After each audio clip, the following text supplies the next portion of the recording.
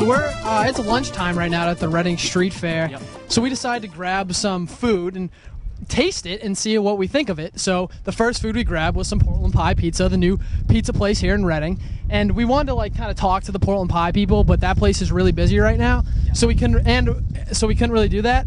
So we just got a couple slices, came around back, kind of chilling in the parking lot right now, but we're each gonna take a bite. Absolutely. And see what it thinks. We got some. My first impressions of this pizza, I like how the cheese blends with the crust up top. You don't see any blotches of sauce, which you often see in Papagino's pizza. It definitely looks well made. So Absolutely. definitely passes the look test. The one dock I will give to them is that it's not cheese pizza, and I think to tell if a pizza place's pizza is really good, it has to be cheese, and I'm a big cheese guy. Right. But I won't hold that against them. It was crazy in there, and we wanted food, so we didn't wait for the cheese. I'm not a Packers fan. So here it goes. Let's see how this goes. Scale out of 10. It's out of 10. Putting the mics down. Hopefully it doesn't buzz.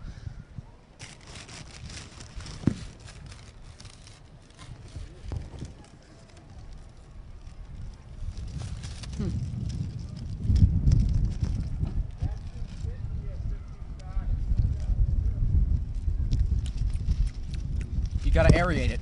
Gotta get it over all 9,000 taste buds. Gotta make sure the aftertaste isn't like. I'm impressed. That's a 10. I was gonna give it a 9.5. That's good. That's good pizza. That's good pizza. Well done, Portland Pie. That is good You pizza. heard it first. Portland Pie has good pizza. You heard it here first. So I guess we're gonna enjoy the rest of our lunch, Absolutely. and we'll see what other food we can find on the streets of Reading. If I don't love you, baby, yeah, yeah, yeah. Grits ain't grocery, eggs ain't poultry, mornings was a man.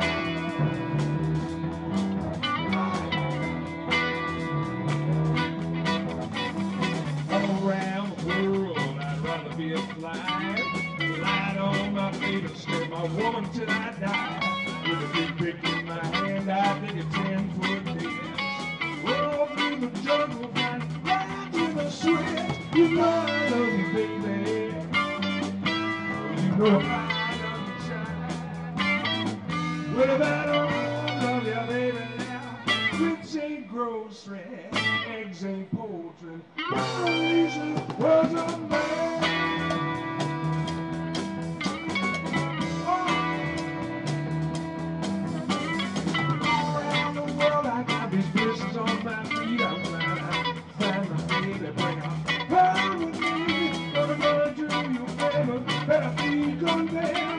If you don't run that in, you ain't got no sense. Yeah, I love you, baby. Yeah, you know I love you, child. But I don't love you, baby, now. Grits ain't grocery, eggs ain't poultry. Lisa was a man.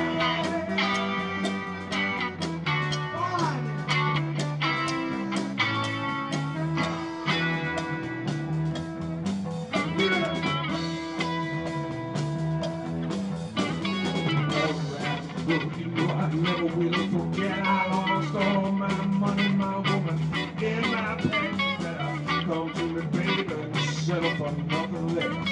You got a good time, baby. Stay around a mess. You know I love you, baby. Yeah, you know I love you, child. Well, I don't love you, baby, now. Grits ain't grocery, eggs ain't poultry. No reason what's the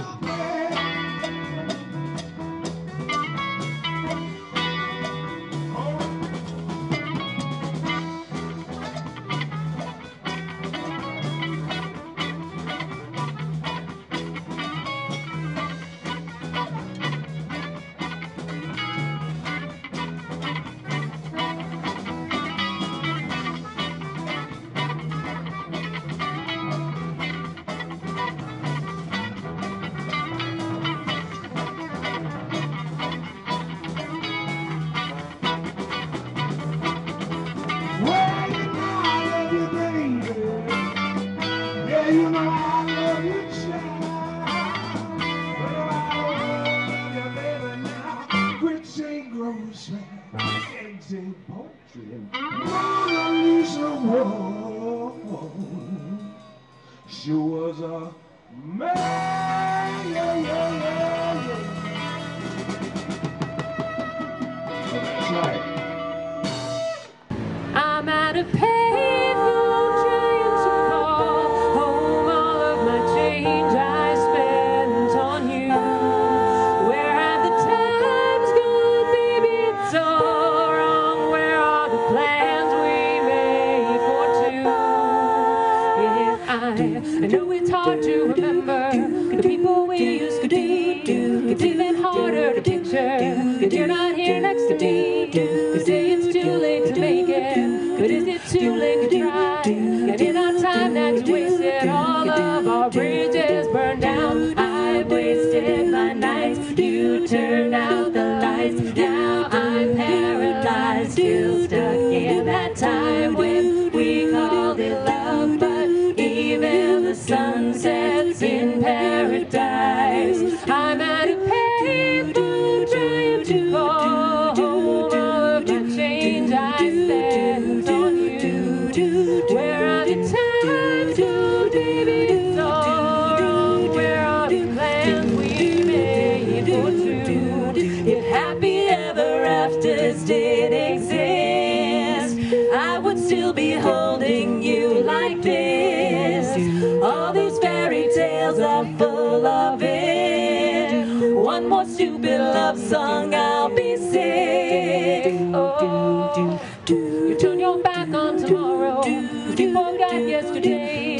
I gave you my love tomorrow. You just gave it away. You can't expect me to be fine. I don't expect you to care. I know I said it before, but all of our bridges burned down. I've wasted my nights. You turned out the lights. Now I'm paralyzed, still stuck in that time when we called it love, but even the sun sets in paradise. I'm at a payphone trying to call home all of my change I spent on you. Where are the times gone, baby? It's all wrong. Where are the plans we made for two? If happy ever afters did exist, I would still be holding you like this. And all these fairy tales are full of it. One more stupid love song, I'll be sick. Now I'm at a payphone. Ah, yeah, yeah. Now baby, don't hang up, so I can tell you what you need to know. Baby, I'm begging you to please don't go, so I can tell you what you need to know. Yeah, I'm at a payphone trying to call home all of my change I spent on you. Where are the times gone, baby? It's all wrong. Where are the plans we made for two? If happy ever afters did exist, I would still be holding you like this. And all those fairy tales are full of it. Yeah, one more stupid love song, I'll be sick. Yeah, I'm at a payphone.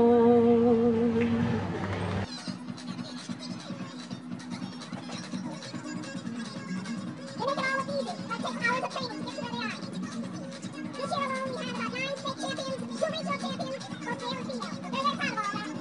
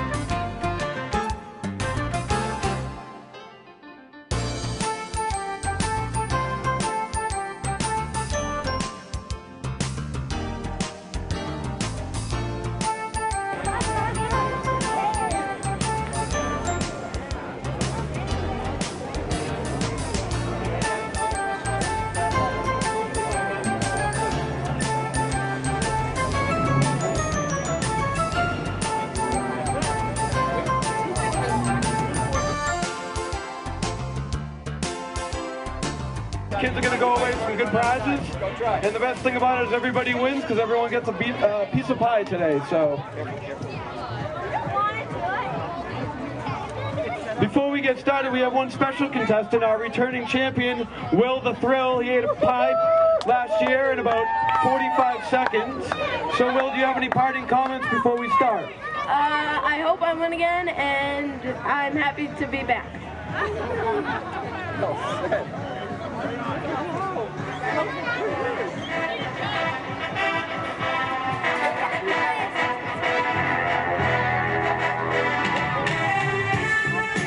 The rules are very simple. You must keep your hands behind your back. You can flip the pie over if you'd like, but there's no hands. If you have your hands, we will disqualify you. When I say go, you eat as fast as you can. First one done is our winner. Ready? Pie eaters, set, and go!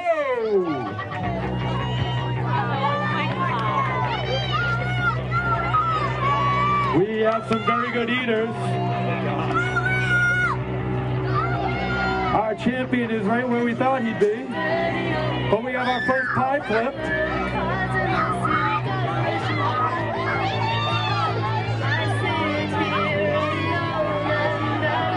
They're moving slowly.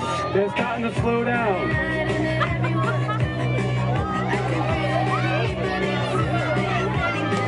It's very close. Very close down the end, and we are very close. We have some crust down here. We're eating off the table. Very close. One more bite. We got a winner.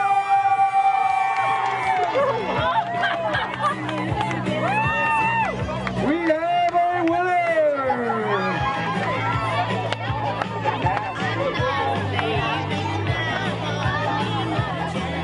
If all of our contestants can step to the back of the stage. Is the crowd ready? They're ready to see you guys make a mess. On your mark, get set, go!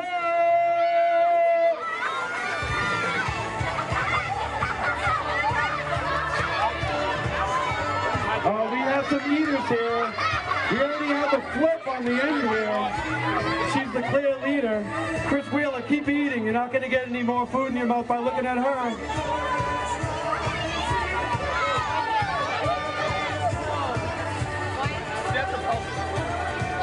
We have some pie in the hair happening.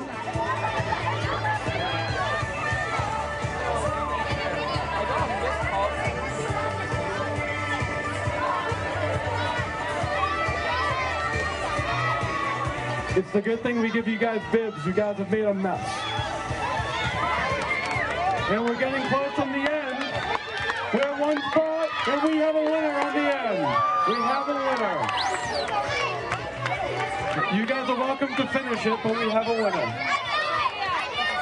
So close. We're subject to arrest. Where's Jimmy Cormier? Where's the police? Just kidding. When I say go, we'll begin.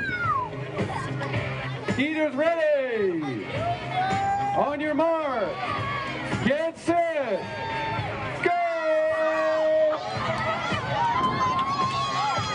Sean Whalen has jumped right into the lead with 5 giant bites of pie.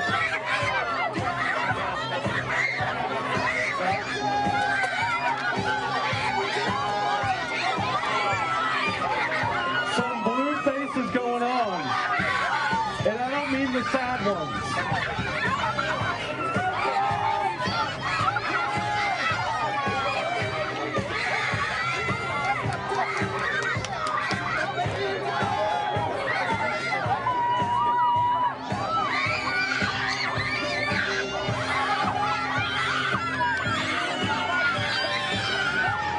We slowed down the pace.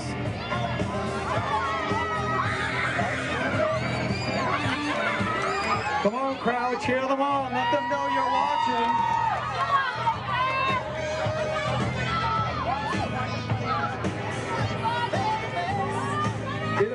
Sean Whalen is still in the lead. Mr. Mulroy is picking up second place. Maybe Katie Wheeler in third.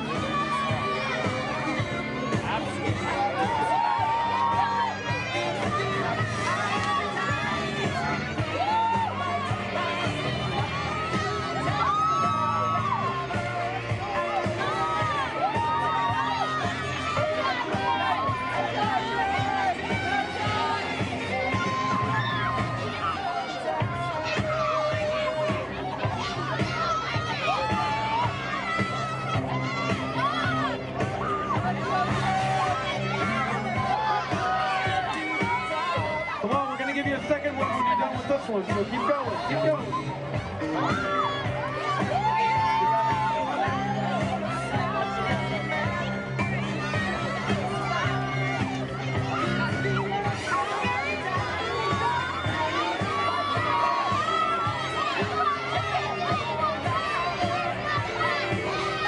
There's 1 minute left in the contest. 1 minute is as much as you can.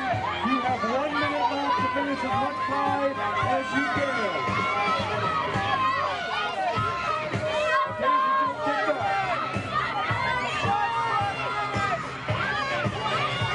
We're working on 40 seconds left. 40 seconds. 40 seconds is much pie. And 30 seconds. 30 seconds.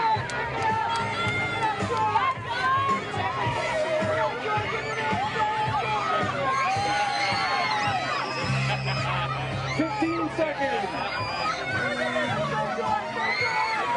10, 9, 8, 7, 6, 5, 4, 3, 2, and 1. Round of applause for our participants in the pie eating contest. Can you everyone take a giant step back for me so the judges can have a look?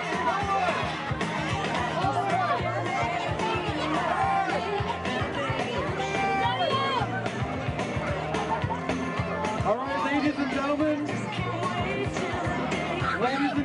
we have a tie between Sean and John. We're gonna have a pie off. No, I'm just kidding. I'm just kidding. But because you guys are the co-winners, Snap Fitness has donated 2 6-month memberships to both of you guys because I think you need it to get back into the gym. So congratulations. Thank you all for participating. Enjoy the rest of the day.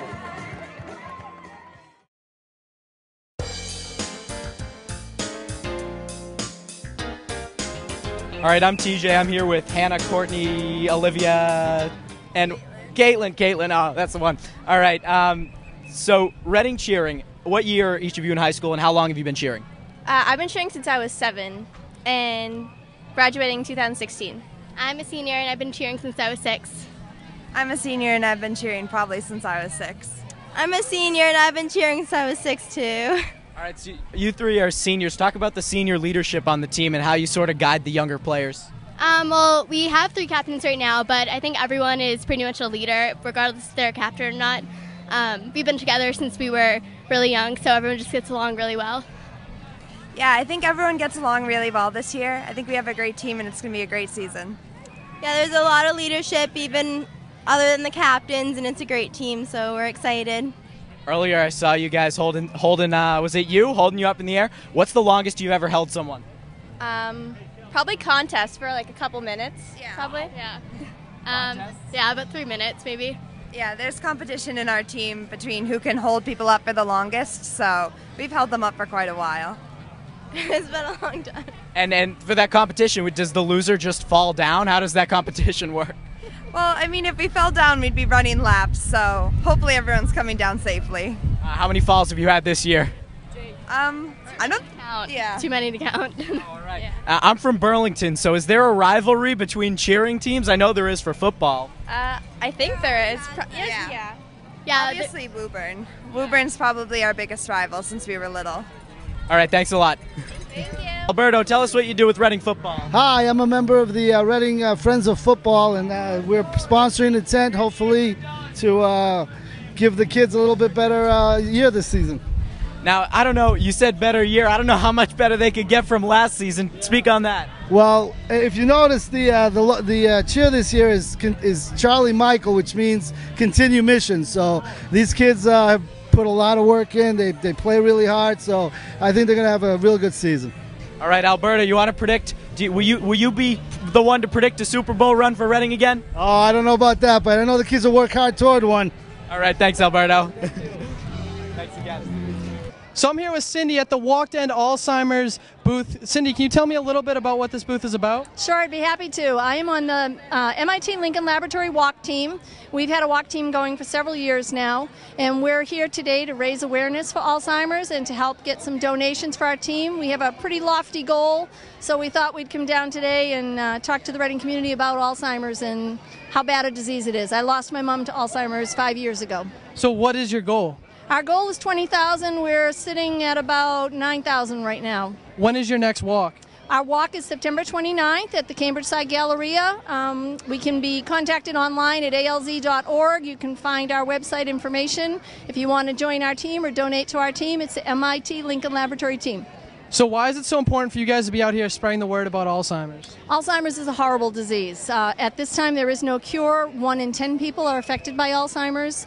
So as you look around this crowd today, you can just about know that somebody here has some connection to Alzheimer's in some way. It's a horrible disease. It robs people of their dignity. It's just an awful disease to deal with. And as a caretaker, when I lost my mom, it was so hard to see her slip away. Alzheimer's Association is out there to help anybody who's struggling with taking care of someone who has Alzheimer's. Thank you very much. Thank you. TJ Horgan here with the Coolidge Middle School science team. Now, you guys, it says 2011 state champions. Which guys were on the team in 2011? I think all of us. You guys were all on the team in 2011? That's cool. All right, can I get your name? I'm Alex. I'm Nathaniel. Will. Dustin. I'm Jacob. All right, guys, so what do you like most about being on the science team? All the cool stuff you get to do. Like my friends. Yeah, I would say the opportunity to compete and all the fun stuff we can do in the events. To do what we love, but be with our friends. Also similar to Jacob, it's a lot of academic competition. It's really fun. So do you guys have a favorite, invention or experiment you've done? I'll start with you. Yeah, I really enjoyed rotor egg drop, which is you build a device that you attach an egg to and you throw it off like a 10-meter high building. Ah. All right, I would grab mine. It's in the car, but I built a lyre, and so we got to play that for a competition. That's pretty cool. Bottle rockets. We made this really big rocket out of a soda bottle. You can go get it. I built like a Rube Goldberg machine. So it's like... Oh, go ahead, yeah. It's like a simple task that you do with a lot of smaller, simpler tasks. That's pretty cool. One of my favorite events was called Anatomy, and we studied a couple different body systems and how they work. So I don't know if you guys have thought this far ahead yet, but in terms of college planning, do you guys all want to do something science-related? Yeah, I'm planning to go to MIT and be a biochemical engineer. High aspirations. Good luck. Yeah, definitely the same. Yeah, same. I'd like to go to MIT. Sounds pretty cool. Yeah, the same. So I'm with the class of MIT 2017. All right, Coolidge Middle School science team. Thanks a lot, guys.